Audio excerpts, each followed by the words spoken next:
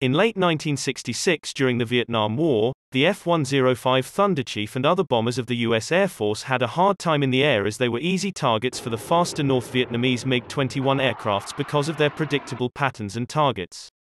However, Colonel Robin Olds, who was a World War II fighter pilot determined to destroy the power of Vietnamese fighters in the sky, came up with a solid plan to defeat them.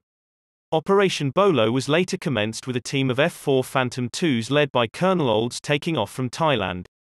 In Vietnamese radar, the Phantoms looked like the slow US bombers as the F-4s were using the same patterns and routes as the bombers and were using the same frequencies and jammers to trick the Vietnamese fighters.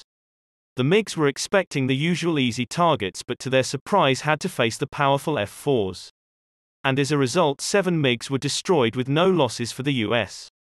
This legendary team was later named the F-4 Phantom Wolfpack.